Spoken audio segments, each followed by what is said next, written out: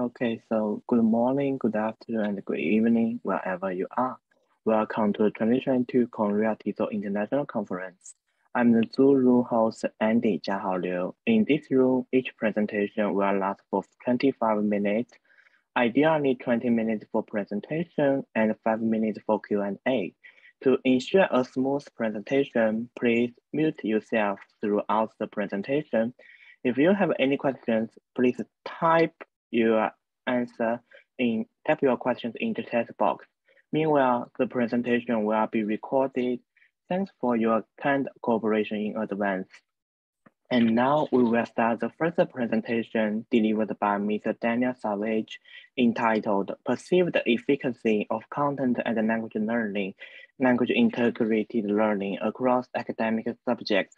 Mr. Daniel Savage has been teaching secondary level social studies and English in Korea for more than a decade. He has an interest in content and language integrated teaching, as well as task and project-based learning. Mr. Daniel Savage, the stage now is yours. Thank you very much, Andy. Welcome, everyone. Welcome to my presentation. I will share my screen with you. These materials are also available. They should be available from the Edzilla site if you want to download. There's a PDF version of this. So my name is Daniel Savage. As Andy mentioned, I have been teaching in Korea for more than a decade, and I've been teaching social studies mostly to students whose second language is English. So they're learning through English, but learning a variety of different subjects, including social studies and others. And so I did some research on perceived efficacy of this approach to learning different subjects through English. I'll explain a bit about my project, and I hope this is helpful and interesting for you. I'll go through these sections: first, introduction and research objectives, a bit about design, the statistical analysis and results, and a little bit about discussion. I will try to go quickly enough that we have time for questions at the end. First off, my focus was content and language integrated learning, CLIL for short. This is an approach to education where students use their second language to study some kind of content. So I mostly teach social studies, but at our school, we also have math teachers who teach through English, English literature through English, of course, science through English. And this content and language integrated learning, the idea is students will learn better and more efficiently and can learn both content and language at the same time if you're studying some kind of content through your second language. That's the idea anyway. This approach has been adopted by the school where I teach. And so we have a variety of different subjects that are academic subjects that are taught through both English and Korean medium instruction. So we have native Korean speaking teachers and native English speaking teachers. And students get a bilingual experience. It's not only English medium instruction, but working at this school for more than 10 years, made me interested in whether different subjects might be more or less effectively taught through this approach. So that is where my research project comes in. Here's a little bit of the research. I can't go into a ton of detail here, but there are both positive and negative results in past research. There are some studies, a lot of CLIL research has happened in Europe. There are some studies within secondary schools, for example. This is from Spain, where there are a school where some students study through this approach, studying through their second language, and some study through their first language. This study found an advantage for CLIL students on language skills. And similar results in Korea. This was for post-secondary students, this Jo and Lee paper. Post-secondary students, medical students, they had lectures in both English and Korean, and they checked to see how much they were able to understand. They found that students were able to understand both through English or Korean. There wasn't much of a difference, although the learners perceived their comprehension to be different. They felt like they could understand more through Korean, which is kind of interesting. These are just a couple of examples, but there's quite a bit of positive results in the research. But there's also been some criticism. Some of the criticism has focused around subject selection bias. In programs like are mentioned on the left side, there's a school where some students study through CLIL and some don't. And so people were worried that maybe students who are more motivated, who are already better in their second language, who are academically high performing might go into the CLIL programs. And so this could be a cause of the differences that are sometimes found between CLIL and non-CLIL groups. So later research, the Spanish study beneath, later research would try to have the whole school being in the CLIL program or not. If we have the entire school in the program, we're less likely to have selection bias affecting the results. And this particular study tested their science knowledge through Spanish and found actually the non-CLIL learners, students who were studying through their first language, did better. So broadly, there's kind of mixed research. There's been quite a lot of research on whether this approach is effective or not, but it's been fairly mixed. If you're interested, a couple of review papers, Graham et al. 2018 and Goris et al. 2019, both looked at a large number of studies. And both of them landed on more positive than negative, although they both say that there isn't enough evidence to say that this is always effective, that is effective in all cases. So with that concern about efficacy, I've been teaching using this approach for quite a long time. It being effective is something I'm concerned about, as well as a couple of other pillars. Most CLIL programs run academic subjects through the second language. They will have not just one subject, not just a history class, but history and science and math and a variety of different subjects. We have reason to believe some subjects could be more effectively taught through the second language than others. There is reason to believe there may be a difference in efficacy. And the degree to which learners perceive some approach as effective can impact whether it's effective or not. So in my particular study, I was looking at the perceptions of learners, what learners thought was effective. And so I looked for potential differences in perceived efficacy of English medium CLIL for content and language learning across academic subjects. My main interest was comparing different subjects. Is there a perceived difference across different subjects? A little bit about the design. The school is a public secondary school in Korea. It is a bit of a weird public school, slightly weird, but learners from around the country can apply, but most of them come from the nearby area. This CLIL program is run school-wide, so students don't choose whether they want to learn in one language or another. All students at the school are taught through bilingual instruction. Its school focuses mostly on social studies, but there are also a bit of a focus on foreign languages as well. We have Chinese, Spanish, and French, as well as additional languages. And it's mainly bilingual instruction, Korean and English. There's a bunch of different subjects, as I mentioned. And my study, I used 6 categories of subjects that the school uses, dividing into generally economics, politics and law, history and geography, English lit, science, and math. So I followed the same division for my study. The sample details are here. I don't think I need to go into too much detail here, but A couple things to notice. There are a lot more females in the sample, about 80%. And this is also true for the school's population. Our students, we have about 80% female students here. There's a science high school next door, which is even more strongly skewed towards male students. I looked at both current and former students.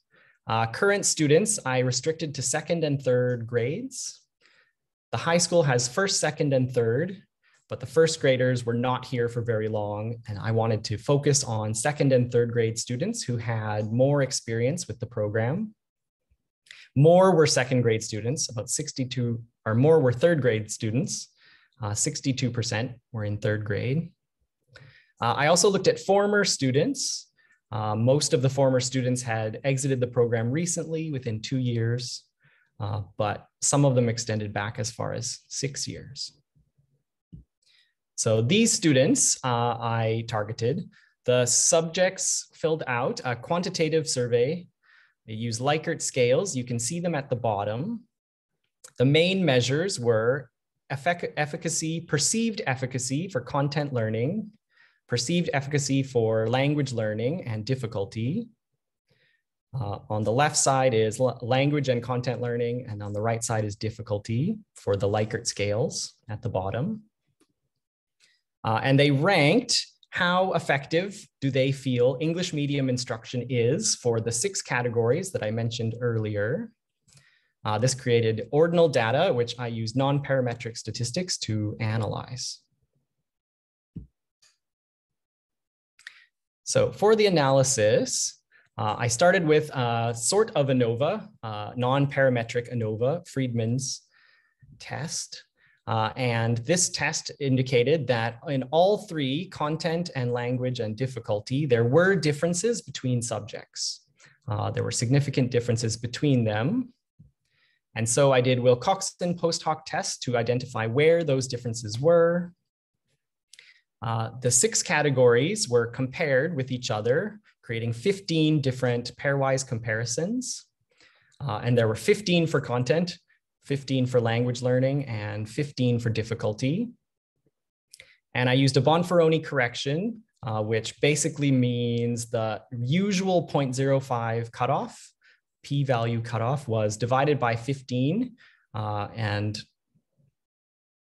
I use that to determine which were significantly different and which were not. For the results for content learning, I found there were many statistically different comparisons. Most were statistically different. There were a few exceptions. Economics and politics and law were found not to be different. There was no significant difference there. Politics and law and history and geography and science were not statistically different, but the remainder were, with English literature at the top, seen as very effective, and mathematics at the bottom, seen as least effective. One quick note as well, this graph shows the response means, but we have to be a little bit careful because means don't really work for ordinal data. It doesn't mean the same thing. And so these means and the numbers on the bars are not used in the actual statistical analysis, which were non-parametric. These are just here to give a kind of visual sense of where things shook out. The same is true for the following 2 graphs. Language learning was very, very similar. We found similar results. There was a lot of statistical differences except for economics and history and geography, and politics and law and history and geography. The remainder were seen as different, with English lit at the top and mathematics at the bottom again. Difficulty was different. It seemed that students were tended towards the center of the Likert scale. A lot of them were very middling results. And most of these were not seen to be significantly different. The only exceptions are mathematics was seen as easier. For this graph, lower down means easier. Higher is more difficult. And math was seen easier than some subjects: economics, politics and law, English lit, and science. And science was seen to be more difficult than history and geography. But the remainders were not significantly different. It seems that although students believe different subjects are differently effective to study through English, there are not a lot of differences in terms of difficulty. To sum up the results, there were many differences in efficacy for both language and content learning, but few differences in difficulty, perceived difficulty. There seemed to be a kind of 4-tier hierarchy for content and language learning, English literature always ranking at the top, social studies subjects generally next, then science, then math. And there were consistent similar ratings for the 3 social studies categories. So even though our school divided them into separate categories, it probably makes sense to treat them as a single category, I believe. Okay, on to, I suppose, discussion and implications. It's very strange to talk so much without having interaction or questions from people. It is not like my normal teaching situation. But I will power through. There are a few things that I want to mention. I can't go into tons of detail just because of time, but 3 main things that I want to point out. The first is there is a question about why would students see things as more or less effective? My study does not address this, unfortunately. And some in the past have suggested, like Swain here, Canadian researcher, suggested that maybe subjects that are more abstract will be more difficult for students who are studying through a second language. Some parts of my study, my results might support this in some way. Science and math were seen as less effective. Some people might think science and math are more abstract, maybe, than a history or English literature class. I think that could be debated, whether that's actually true. But perhaps these fit with this kind of interpretation. However, this is complicated by the difficulty results. Math was seen as less effective by students, but they also saw it as the easiest to study through English. So if there is some kind of connection here between abstraction and difficulty, it's not going to be simply that difficult subjects are less effective and easier subjects are more effective. Additional research is needed to figure out why students believe what they do about how effective different subjects are. And this is definitely one of the limitations of my study. I did not address this at all. This definitely needs more work in the future.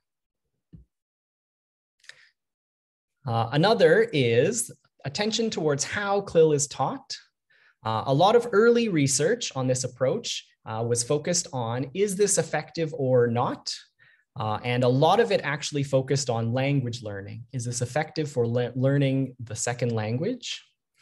There's been more research recently looking at specific aspects of implementation of these programs, collaboration between teachers, or differences in program implementation between different countries.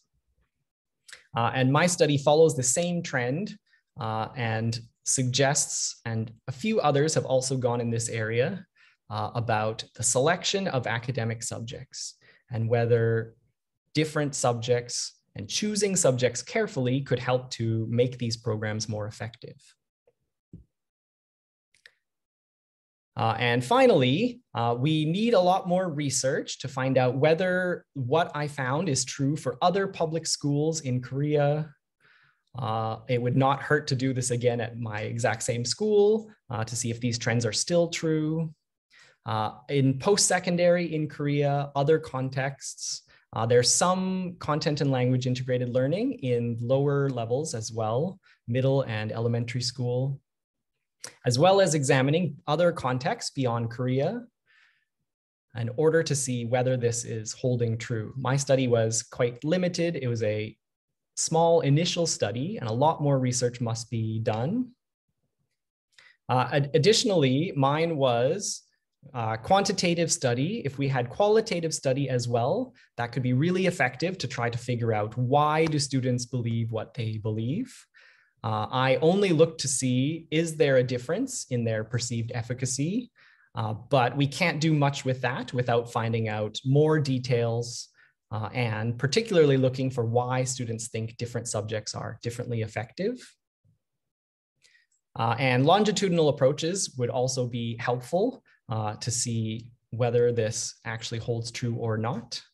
And so before any changes are made, it's important for us to find out more details. My study is not enough to base changes on program subject selection, I think. The full paper of this study is available through the Korea TESOL journal. If you're a Korea TESOL member, you can receive this as part of your membership. So if you're interested in more details, you can check there. And then the references that I mentioned are also included here.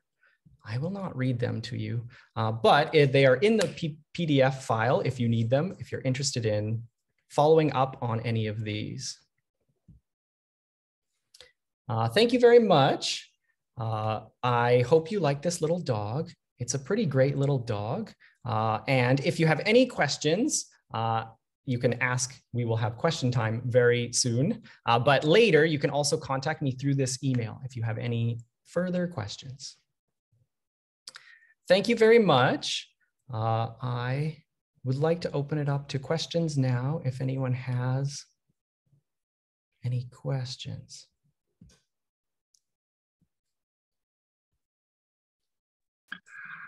I don't have any questions. However, I just want to tell you thank you for your research. I found it pretty interesting. Oh, thank you so much. I was also interested in it, as I've been at this school for a long time, and so this was a subject close to my heart, I guess. All right. Nice to do a little case study on there. Yeah, I understand. I appreciate it. Thank you so much. All right, take care.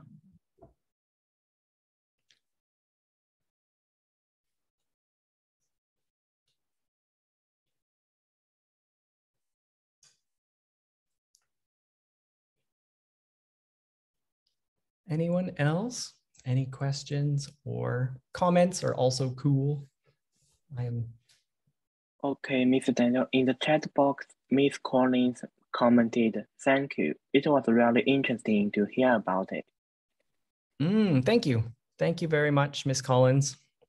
I hope it was interesting and helpful. I may have missed part of it. This is the same person who talked a minute ago. I may have missed part of it. I was just curious, how many students did you have in your case study? Oh, this is great. It was not really a case study. There was quite a few students. The study had 123. Here we go. Okay. Yeah, the total was 123. 100 females and 23 males. And more current students than former students. Okay. When I initially, go ahead. Oh no, I was just gonna ask what year they were. Were they the age range? The second graders are about 16, 17, and third graders are 17, 18. So second and third years. Okay. Yeah, of the high school. In Korea, they start counting the grades again. In Canada, it would be 11th and 12th grade. Right. Okay. Yeah. I was just curious, based on their perceptions. I was just kind of curious what kind of mind frame they might be in, based on their age. Yeah. Okay. Well, thank you again. I appreciate it. Okay, so in the chat box, Miss Eileen Kovanin commented, "This might be a silly question. However, wouldn't there be a correlation between students who are stronger in foreign languages and humanities and the weakness in science and math in your study?" Yeah, that's a great question. I don't think that's a silly question at all. I think that's a great question. One of the possibilities is These students are selected. We select students who are interested in this kind of humanities and foreign languages thing. So yeah, it is possible that for them, they feel like studying this through English is difficult and that studying math and science, but social studies are less difficult. That's definitely true. I tried to word the question so that they would compare with across subjects and hopefully get a sense of that. But this is a great point, and it could be that that is the reason for the differences in their responses. This is why further research in other contexts is really necessary. That's a really great point. Okay.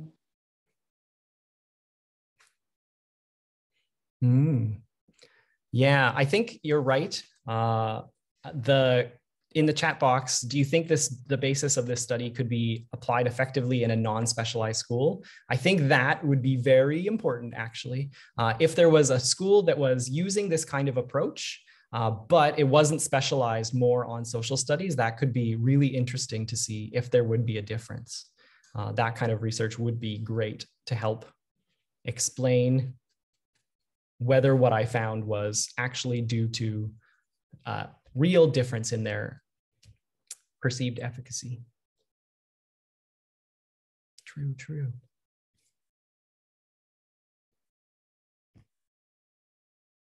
Okay, so thanks for your interesting presentation, Mr. Daniel.